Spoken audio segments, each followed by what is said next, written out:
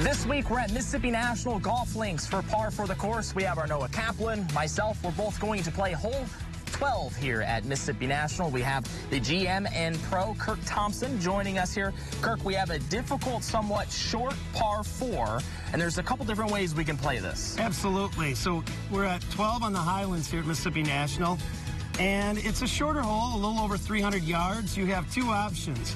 The first option is take the driver out and try to hit the green, but there is woods and water all around it, which makes it very challenging. Or you can lay up with an iron and then have about 100 yards in for a second shot to a very narrow and long green.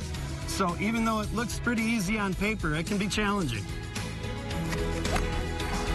I told you I was laying up, Kirk. Yep.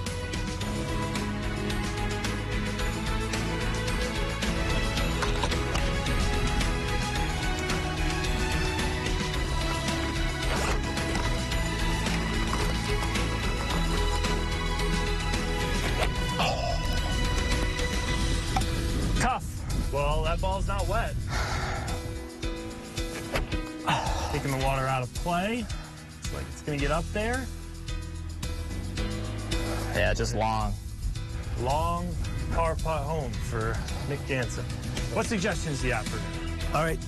Typically, when someone has a downhill lie, a lot of times the miss is by hitting it fat, hitting behind it. It's because you're not staying perpendicular with the ball. So what you're going to want to do on this shot is put all your weight on the front side.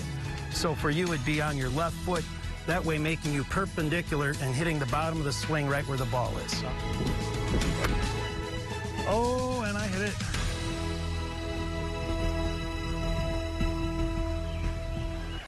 In the wrong place.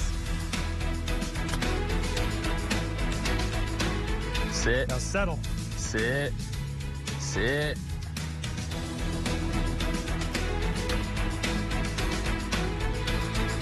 It's a good putt. Oh, you gotta hit the ball, man. You gotta hit the ball, Nick. Well, in for a double bogey here at Mississippi National Golf Links. Kirk, thank you so much for having us out. Didn't play the Absolutely. best. We had a double bogey and a bogey here today, but we had so much fun here at Mississippi National.